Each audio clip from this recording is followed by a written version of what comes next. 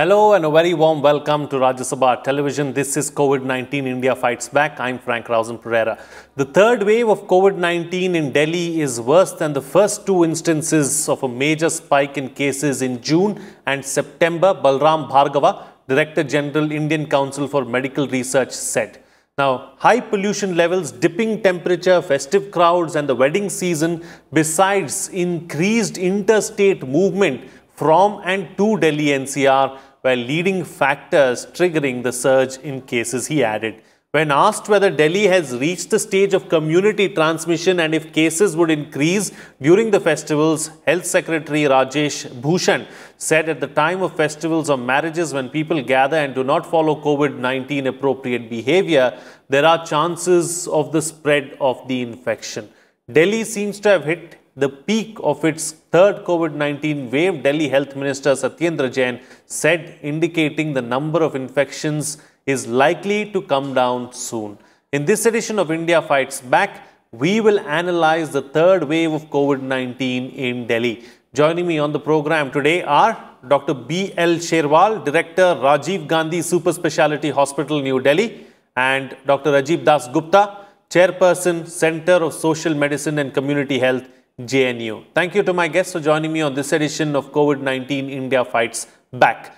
All right, Dr. Sherwal, let me begin the program with you first. Let's first try and understand and analyze this third wave of COVID-19 in Delhi and why does it seem to be far more severe than the previous two waves? Yeah, thank you. What we are seeing since last 1 week, number of admissions in hospital in the Delhi across private and the government hospital has really increased, and among that critical care patients are more and more so aged and comorbid patients are there. So because of that, we are seeing mortality is also very high as compared to the earlier wave, and there is even demand for more number of beds in the ICUs and HDU, and most of the Delhi government hospital is running almost full, and we are really trying our best to meet the demand of the people in Delhi, but we are hopeful that, as Honorable Minister has said, that this should be under control after a week or so, as the festival season and because of the lockdown opening and because of the marriages, all the reasons are known to all of us. But at the same time, we have become little casual and we have become more overconfident, I think I'll say. So that is the basic reason that now more and more number of cases, it is spreading. Almost you will hear from your near and dear that somebody or the other is COVID positive in the nearby. So ultimately, it is reaching to the each and every house, and most of the people are falling sick and they are needing the admission in the hospital. Absolutely. All right. So, Dr. Dasgupta, let me take the discussion forward with you now. As far as the number of cases are concerned, of course, we are in the midst of the festive season. We had Dasara. Clearly, people are going out, meeting people. Lockdowns are lifted. People are trying to, get on with their normal lives as well. And that is definitely one of the reasons why the transmissions seem to be going up and why we have seen a third wave. But let's not forget the change in weather and also the foul air. Clearly, those two factors also have a big role to play. Dr. Dasgupta. Well, I think the lesson we ought not to forget is actually from the epidemic curve of the USA. Though its levels are certainly a lot higher than India, or at least reported in India, the USA has seen two further and higher peaks than the first one, when one initially thought that it's over the hump, that it's reached its peak. but it's only proven that as the unlock phase begins and expands and economic activity expands, more and more people will continue to spread. And that's but natural, because the lockdown phase is not really meant to lead to an end of the epidemic or the pandemic, but really to prepare the health service system for the number of cases that we are actually witnessing. So on one hand, there's nothing to feel that the worst is over, because we don't even know how much worse it's to come. And particularly as we are seeing the evidence both in Europe and the USA. But remember, in USA, these two peaks came actually before the flu season began. So that actually happened in some of the best case scenario, or at least the best weather of the year. And while we have our festive season now, worse is actually yet to come. And as we are discussing, both the pollution level as well as the winter season ahead, when a lot more people will be indoors, is certainly going to be a big challenge. Absolutely. Challenges, abound really as far as the future are concerned. And talking about these challenges, Dr. Sherwal, and seeing the number of spike in cases over the last few days, are the hospitals as well as the authorities ready to take on the challenge?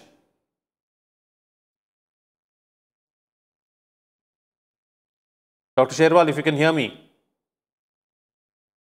Yeah. Most of the hospital has been directed to increase their bed capacity in their hospital, and also in the private, and both in the government also. So, and more so the critical care beds, when the first peak came and second peak was there. So we have really prepared ourselves. Like I can tell you, in my hospital, there are around 400 beds which are meant for critical care patients. So 200 ICU and 200 SDU beds. And likewise, in most of the Delhi government hospital, we have the sufficient number of beds. But at the same time, when the number of cases is rising, and as Dr. Dasgupta has said, if it goes like this, then definitely any number of beds is going to be a challenge. So we really need to, augment it, and maybe more beds will be needed. And that is why Honorable Health Minister and Honorable CM of Delhi has already written to, Central Health Ministry to support as well as the number of beds in the central hospital. That is RML, Safdarjung, AIMS, LHMC. So that will be, if the number of beds can be earmarked for COVID in those larger hospitals, it will be, and I'm thinking that, those beds will be required. These are really, very, very, large number of cases if increased. So their beds will be required for admission of the COVID patients. So I think as far as infrastructure is concerned, luckily we had a time to augment the bed capacity, to have the equipment and to get the manpower trained for that. But still, as I'm really afraid, as a doctor, actually we know that, as Dr. Gupta has just said, that we really don't know whether it is the third or whether it is the last peak. So worse is going to come in the near future, or maybe later on. So that is, nobody knows. So we have to get ready for the worst actually. So any augmentation after doing once, then in adding on that, and even we have to work it again if more beds or more critical beds will be required. So intermittently again we have to work on it. Absolutely. All right. So Dr. Dasgupta, how do we prepare for the worst when we don't know what the worst is? Because we've seen that in different places around the world, the virus has behaved differently. Take for India itself, the death rate is below 1.5%. We seem to have managed it decently well and fairly well. So how do we prepare for the worst, and what's the worst really? Well, no one honestly knows what the worst is. One thing that's been fairly abundant in the experience of this pandemic is the alternative scenarios that disease modeling has made available. And various models are continuously trying to assess this in a dynamic fashion. The Delhi government's own expert committee has also been making these computations. They're currently estimating about 15,000 cases, which is the requirement. Dr. Sherwal is far more keyed to it. The question really is, now that we have had nearly 8 to 9 months of warning, and the fact is that India did respond pretty early in mid-January through its various advisories, technical guidelines, and so on. States such as Kerala, Delhi, which were expecting a much larger number of international traffic, including returnees from the then more affected countries, certainly started preparing, as we know. All private and public sector institutions, to varying degrees, of course, according to their capacities, joined in this effort. The armed forces joined in this effort. In fact, the very first quarantines centers for the Wuhan returnees were actually put out by the armed forces. So there hasn't been any dearth of preparedness at the early stages. However, I think what's of concern is, and Dr. Sherwal is someone who can actually throw more light on this, is the Delhi government actually approaching the Honorable High Court of Delhi for asking for more beds in the private sector, asking for certain financial and economic packages in terms of charges, capping the charges, and so on. So it's not just a question of capacity in sheer numbers, but is there a capacity in terms of the government paying, or the government making it free, or is it the patients or the people who will have to pay? So it's not just sheer numbers, but also this whole gamut of factors that will ultimately determine whether the care is available in an equitous manner or not. The short point is that it's not just sheer numbers, but the manner in which care is actually made available to the most vulnerable, whether it's the elderly, whether it's the more marginalized in terms of socioeconomics, let's say the disabled, the frontline workers, in the entire gamut of non-health sectors. So those who are actually falling ill, there have even been deaths, and those are not sufficiently backed by institutional care. I mean, not in terms of hospitals, but in terms of the institutions that they work in. So there's a lot beyond mere numbers. Right. Okay. So let me come back to you, Dr. Sherwal. As far as this entire situation is concerned, like Dr. Dasgupta was pointing out, we've been in this situation for a few months now. What have our learnings been, and do you believe that we are better prepared today and better prepared to give everyone care? Dr. Sherwal. Yes. Dr. Dasgupta has, raised a very valid question, particularly availability of the healthcare and treatment for all across, high or low income group, or elderly or young patient. So that is really, I'll see that as far as Delhi government hospital are concerned. So I'm working there. All the protocol for the treatment which are there as per the ICMR or as per the government of India are being followed in Delhi government hospital, and we are giving each and every treatment free of cost, irrespective of their income. So all the patients are being treated free of cost. So that is being taken care, and whether it is any type of medicine, whether it is antiviral, remdesivir, or steroid, or even the immunity boosters. So anything, including the food, we are taking care to the best level, and that is why if you see the today's data, 8,593 cases were there. So it's really touched the highest number today. Out of which, if you see the number of beds availability, around 16,000 beds are there. And if we talk about the normal beds, total beds, around 8,000 are occupied in the government.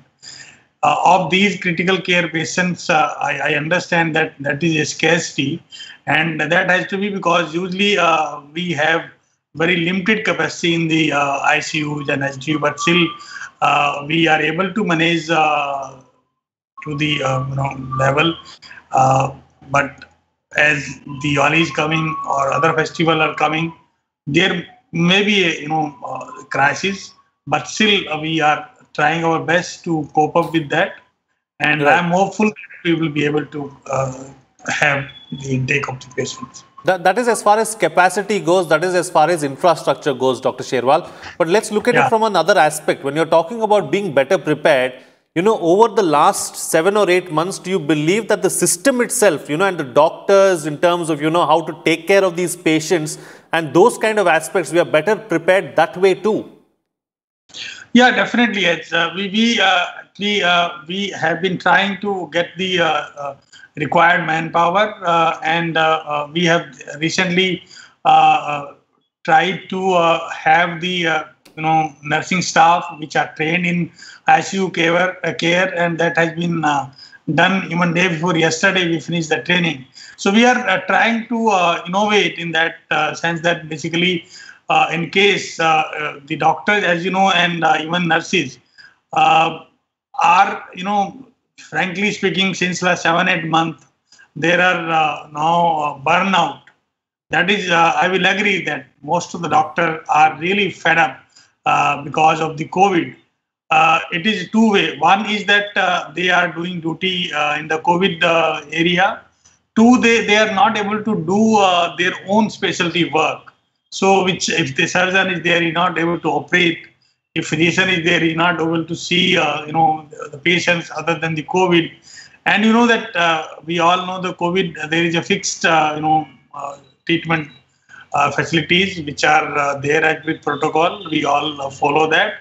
Only thing is that if the patients are sick, serious, they need to be taken care in such a way their saturation and the key factors are maintained. So that is more important, and we are trying. But definitely, healthcare, facilities along with the healthcare worker, that is definitely a issue, and we are really struggling for that.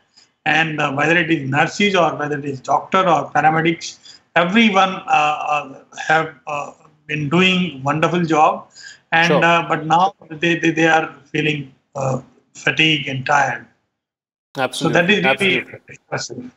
No. Frontline workers, frontline warriors such as you and your entire staff need the credit, need, a pat on the back, and, how much ever we say is not enough to convey, our thanks and gratitude for everything that you have done on the front line as far as this pandemic is concerned. Thank you from all of us to you and to your fraternity as well for doing such a wonderful job. Dr. Dasgupta, if you look at the pandemic and if you look at wave 3, like Dr. Sherwal has just pointed out, highest number of cases, the cases are only climbing up, cases are only going up. But the panic does not seem to be the same as a few months ago. People seem to be a little more relaxed now, in November. Is there anything that you can put to that, or is there anything to suggest why that is so? That is one. And secondly, is that a good or a bad thing? No, as the global experience shows, it's not a good thing. And as Dr. Sherwal very rightly pointed out, that the health services, particularly those who are serving COVID patients, whether it's doctors or paramedics, nursing staff, all non-clinical staff. He and his hospital serves in an area that has had, in yesterday's serosurvey results, which is available in today's newspapers, had one of the highest serosurveillance rates, which is around nearly 31%, which is the in the Shadra area. Remember that the Central District has had it at nearly 50%, whereas the lowest has been the Southwest District, which is at about 18 to 19%. So clearly, all districts, as far as Delhi goes, are certainly going to witness far more cases to come. The point, therefore, is that this is the context in which the preparation ahead has to be seen, and he's spoken of fatigue, of burnout, and so on. Now, it's quite possible that the health services itself is at a bit of an inflection point at this point, and certainly there is fatigue. There's nothing to deny it, and it's best to reckon it upfront. At the same time, the question is, are we relaxing already? The answer certainly is yes, because there was, and I believe that this perception continues, that that Delhi actually did well. The fact is, Delhi did do well, going by the number of new cases per day, because that's what is really uppermost in the average person's mind. You check the daily case count in the morning newspaper or in the evening news. But now that it's gone above 8,000 per day, the question therefore is, did we relax early? The answer is yes, but more importantly, was the messaging wrong? The answer also perhaps is yes, or at the very least, the messaging wasn't right in sensitizing people, in sensitizing workplaces that at least driven by serosurveillance data, which is carefully crafted, sampled, surveys, that there is a lot more to come. Now, there's no way of predicting whether it will happen in 2 weeks or 4 weeks or 6 weeks, but it's quite certain that there's a lot more to come. The other important point, of course, is that, and this is something we have discussed all along, that community engagement strategies, that risk communication strategies aren't simply robust enough, that the way all kinds of surveys are happening, including serosurveys, we just have not had behavioral surveys or surveys of how people are practicing these preventive behaviors, and that's extremely crucial, and that will enable us to fine-tune strategies on that front. We have been fine-tuning strategies on the hospital front, on the treatment front, right, on specific medications and so on and so forth. But we all know that those interventions have their own limitations in the absence of a specific medicine, and certainly a vaccine, which is at least, at the very least, is still some months ahead. So the main weapon, which is really the preventive behavior, we simply don't have data on that, and the need for that data still doesn't seem to be a concern enough. Absolutely. All right. On that note, then I'll call it a wrap on this edition of COVID-19 India Fights Back. Thank you to both my panelists for joining me on the program and putting things into perspective for us. And as I leave, we'd like to make an appeal to all our viewers. Like always, remember, these are some simple steps that you can follow. Wear a mask at all times whenever you step out of your homes or your offices. Remember to wash your hands and face regularly and follow physical distancing of at least 6 feet. These small steps can go a long way in defeating the pandemic. That's it from me. See you again next time.